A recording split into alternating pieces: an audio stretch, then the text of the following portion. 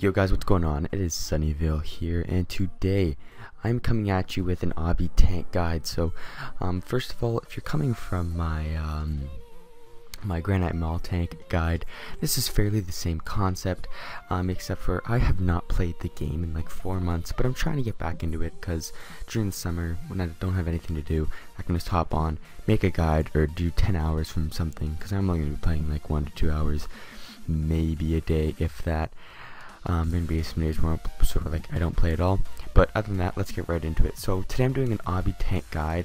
I'll be covering two specific tank methods. That would be the 60 defense method, which has actually become the more popular one. I like this, but I still like the 40 defense tank. But to be honest, from the videos I've seen, the 60 defense tank is better, especially at higher levels. But the 40 defense tank is the only tank that I've personally had. I'm just putting that out there as a disclaimer, so if I do sound biased at some points. But yeah, let's get right into it. The quests you must have, because you are going to want to have 40, you're going to want to have adamant gloves. This is on both accounts. So these are all the quests that you want.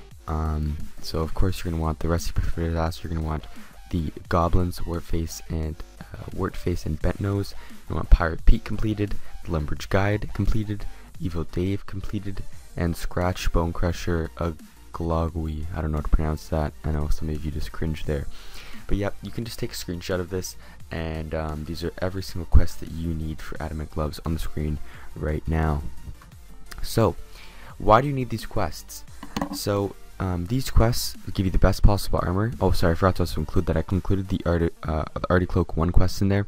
So the Arty Cloak 1 is the best cape you can use that is not an Obby cape. Of course you can use an Obby cape or an Obby cape T or even a fire cape, but I'm assuming that most of you aren't going to want to risk that, since if you're sculling, you don't want to risk an extra 300k. If you're not sculling, then you don't want to risk an extra 100k from the torso, or 50k, whatever, from the torso.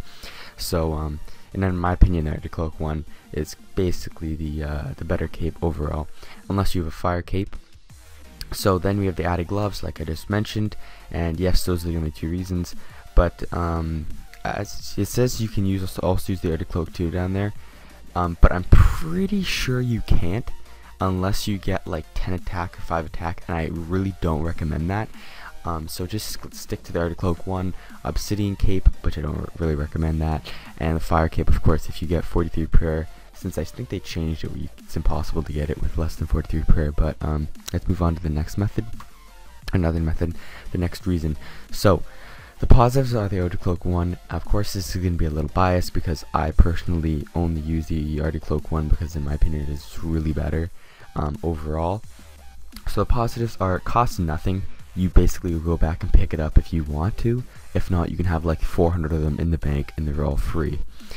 Secondly is the crush bonus. You get 0 attack or anything bonuses basically, except for defense with the Obsidian cape, except for I'm pretty sure if you're wearing the full set with the new Obsidian armor, you get a special damage increase. Don't hold me to that. This just came out. That literally came out maybe 5 hours ago from the time that I'm recording this now. I think this is going to be uploaded in a couple weeks though, or maybe a week. But yeah, the prayer bonus. So the prayer bonus it gives is going to help you because you're only going to be having 16 prayer on either build unless you choose to get higher. 31 prayer is also a viable option, but if people decide to smite you, then it's just not going to be a good time since you do have a low prayer level. And also, it's the best possible type of cape in my personal opinion for both tanks, as it still does give some defense bonus. I know it only gives stab and magic defense, which isn't really that good, but at least it gives something, and it costs nothing. So the negatives, it is very little defense. But if you are not lazy like me, then you can get an Arty Cloak 2, but of course, full disclaimer, I'm pretty sure it gives the attack. I have not played this game in like 4 months, so if you're not lazy, just go check yourself. But I will not be covering this as it adds 5 hours or so to the grind, and this account does take a pretty long time to make. Next, the fighter torso. So this is only needed if you want. I personally recommend it. I obviously recommend it for a 40 defense tank, and I even recommend it for a 60 defense tank, because the training you'll need from like 40 to 60 defense will take a while. Not a while, but it takes a fair bit of time. So 40 torso just helps that along, but it does cost around 15 mil. That's what it cost about 4 months ago. I don't know the prices now. If you go into Leech BA or BA services, then they'll sort you out, because they have fluctuating prices like every week. So the positives to this is everything is basically positive about it except for the cost. So the negative is of course the cost, but everything's positive. You get a +4 strength bonus and some attack bonuses, but it's overall just amazing. Every Obby tank should have this on their account, just in case somebody doesn't want to fight you in full obsidian armor if you're 60 defense and whatsoever. So next, the 2 build types. I've gone over it, but I haven't really gone over it very well. So in my opinion, 1 attack is the only viable option for an Obby tank. I don't care if it's an obsidian full obsidian armor tank, like 60 defense, it doesn't matter. 1 attack is always the best. Yes, you maybe won't hit as accurately as, let's say, 10 attack or even 5 attack, but it doesn't matter, because in my opinion, the 5 attack and the 2 levels you'll get, or 1.7 levels you'll get off that 5 levels, is not worth it for like the 1 level that you'll be fighting downwards in BA, or BH, sorry. So in my opinion, the 1 attack is just always the way to go, because you probably won't be fighting other defense tanks, and even if you do, the crush bonuses that you'll receive and the strength bonuses that you'll receive are just all around better. So that's why I choose 1 attack. 60 plus strength, just it's needed. You need 60 strength to wield the Obby MAUL. 40 defense. So now I'm going to be going over the 40 defense. So 40 defense allows you to wear rune, and it also allows you to wear the fighter's torso. This is the only account I've PK'd on. Personally, the only way you die is if somebody gets an anti-fire spec on you, like a dragonfire spec on you with a rune crossbow. That's why you just drink an anti-fire, and the odd time they'll get a lucky GMAUL combo. I've personally never died from a GMAUL spec in my life on this game, on my 40 defense tank, but it could happen. I've seen my friend get like 15 from it, and he lost like 30 mil like that in a risk fight. So it all depends. Personally, I've never lost a risk fight through going GMAUL. I've only got deboed out a couple times, and the odd like Onyx Bolt spec, but other than that, the build is perfect. 16 prayer, I'm pretty sure you end up with 15 prayer from all the questing, so just get 16 for the extra accuracy. That just basically neglects the 5 attack, and it gives you like 5% added accuracy, so it's pretty much needed. And for like the 0.1 or 0.05 levels will get you, it's worth it. And then for this account build, range goes off the strength. So if you have like 60 strength, you can only get 40 range without becoming range based or without fucking up your account. So that's, in my opinion, the only downside to this account. So next, this is the 60 defense tank. So this tank looks fucking beastly from what I've seen on videos. Serpagra has a great video showcasing what this account can do. So 1 attack, 60 defense, and 60 strength. 60 defense allows you to wield the new Obsidian armor. It's only been out for 5 hours, so I don't know the full effects of it, but it looks pretty fucking sick. And in my opinion, it's the same 16 prayer. That'd be the best, because you still get addy gloves, and you're getting the whole prayer setup with the reflexes and the strength prayer. But I'm saying you should also maybe get 31 for this build. It looks like you can keep the extra item, which saves you money because you will be wearing the full Obsidian armor set, and 25 prayer would really help in that. You're saving yourself an extra 400k if you die, but it's looking like you're not dying in this in this account because it's pretty overpowered right now. But also it's overpowered because it gives 0 range accuracy. Like it doesn't there's no negative bonuses from it, so you can be wearing a magic short bow and be like, it's like you're not wearing any armor at all. So it's like the complete opposite of rune. So that's why you're gonna be getting 50 plus range, because then you can use the magic short bow and then bop bop bop magic short bow into Obsidian and MAUL, and they're dead. So that is, I recommend getting the 60 defense because right now it looks overpowered as fuck. So I will not be also covering the 5, 10, 13 attack builds as they're dead into this Obsidian tanks. Maybe I could be proven wrong with the 60 defense build, but as of right now, just stick with one attack, because there's new metas every day, and if you want, you can do the quest. You can do like Frenetic Trials, or you could do even Rune Gloves and just get the 13 attacks. So yeah, basically it's a waste of 1 to 5 combat levels for accuracy that you only be fighting pure, so it's like they have 1 defense anyway, so how much accuracy do you really need? So what to wear during a fight?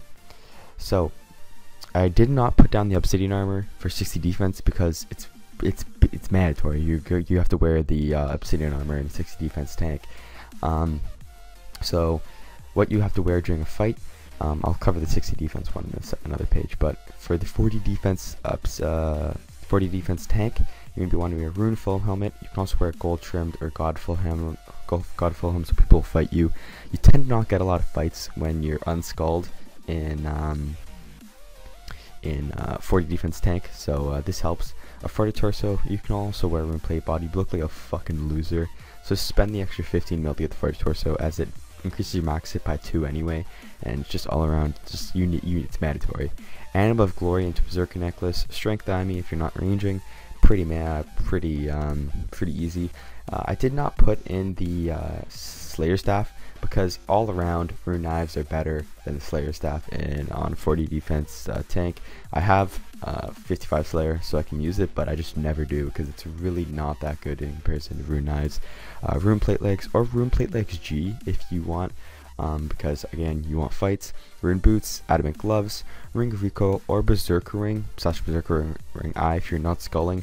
But it's kind of hard to get nightmare zone points on this type of pure. I have berserker ring I, but it took me like, I don't know, a long time to get the points for it. So if you're willing to do that like I was, then go for it, because it's like a berserker ring I is like double what a torso does for you, so it's a lot. It's really good. So then the Sarket is your kind of like your spec weapon. Sorry about that. And then the event RPG bone dagger are your 2 melee weapons. And of course rune knives if you're ranging into GMAUL, or magic short bow if you're high enough strength and you don't want to make your account range based. But I advise always bringing a bone dagger and an event RPG with you, because some people are like, oh, don't use rune knives, you're defensive, whatever, so they just bitch about it the entire fight. So you're not gonna die anyway, so just use an event RPG if they don't want you to use rune knives or darts or magic short bow, so just bring it just in case. But I also advise d'hide traps if you're ranging, and swap those out for rune plate legs. So usually you'll be using blue or green d'hide traps, so just buy the G version so it looks cooler, and people want to fight you more, because if you're using the regular one, you just look like a fucking loser, and people probably won't want to fight you. Onto the setup for this. So this is what your bank should look like basically if you are a 40 defense tank. This is what I always use. I just cleaned it to make it look nice, and then I have to buy it all back afterwards, so it looked pretty nice like this. As you can see, what I mentioned earlier is the 15 RD cloaks, the 2 event RPGs. These are just stackable items, so it's pretty good. If you want to take a screenshot of that. And yep, so this is the setup for the 60 defense tank method. So first, Obby shield. Oh, you have a good shield that you can wear, and then the Obsidian armor. I've already gone over it. It's just overpowered. You can also use rune knives, and I advise bringing magic short bow for the special attack, because it's just all around. This is just overpowered. The 60 defense tank. Take a screenshot if you want, but you can really just find this in the OSRS tab. So what prayers to have on? I'm not covering the 31 prayer because I don't know how good it is right now, so I'm just covering the 16 prayer method. So this is what my Obby tank's prayers look like. So when I'm risk fighting, I use the prayers on the left, and when I'm HPKing, I use the prayers on the right. So this is because the 5% that you get from the accuracy prayer that is not turned on the right drains your prayer like a fucking motherfucker. And so this is why I only use risk fighting on the left for the extra like bonuses, and I really want the kill. And then when I'm BHPKing, it's okay if I don't get the kill, so I just turn off the 5% damage boost, or accuracy boost, sorry. Notable notes and tips: always look up a combat calculator, see how far your range level is from leveling up. You never want to get you never let a range level you up, because this just makes your account range based, and you do not want that. 50 Slayer helps a lot with PKing. It's actually 55, my bad. 55 Slayer helps a lot with PKing, as it allows you to use the Slayer staff as a crush weapon. It's the best DPS on an Obby tank aside from ranging. So if you want that, it helps, but I personally just stick to your knives. But again, it's still pretty good. Like, you're gonna want it on your account anyway. And I believe that you can get the Early Cloak too, but it's just, honestly, fuck that. But I'm like 95% sure, because now I am like, I'm basically 100% sure that it gives you attack XP. So never mind, just scratch that out. Always PK in maximum gear, because you can take all the defense and strength bonus you can get, because you're gonna want that. So always try to PK on Scald if you're the 16 prayer. It doesn't matter if somebody doesn't fight you, tell them to skip you. If not, just attack them and then fucking teleport out to being a little bitch. But always PK in maximum gear, because that is just the most efficient. That'll get you the most kills. But these accounts are basically made for high risking. So if you're a high risker, you want some fun, these accounts are great. And that's coming from somebody who has one. Get 50 construction for a nice house, and a pool in your house would be nice, but 50 construction is all that needed. If you want a fully stocked house, by all means get 83 construction. But if you don't have 50 mil to spend on an account that you'll only PK on, then 50 construction is needed. Just get some house tabs. It saves you so much time, so much money, and it only costs like maybe I'd say 4 mil altogether to get a 50 construction house fully ready to go. Lastly, take an anti-fire, antidote, 2 prayer potions, and a super combat in every fight. I would say make all of them 1 dose to save money, except for the prayer potions. But it's up to you. Especially super combat, I take maybe a 2 dose, but 1 dose is really all you need. But yeah, that is it, guys. So that is the end of my guide. If you have any questions whatsoever and I forgot to cover something, please comment about it. If you've seen my GRANITE MAUL peer guide, you know that I try to respond to basically every single comment and question. And I'm getting back into the game now, so I'm going to be doing kind of like loot from 10-hour videos. My first one's going to be on Giant MAUL. I have the fairly hard ones, so if you guys want to see that, probably click on my channel and you will it'll be up there. So thank you for watching. If there are any other account guides that you want me to make or help you on, please don't hesitate to post it down in the comments. And thanks, have a good day, and bye.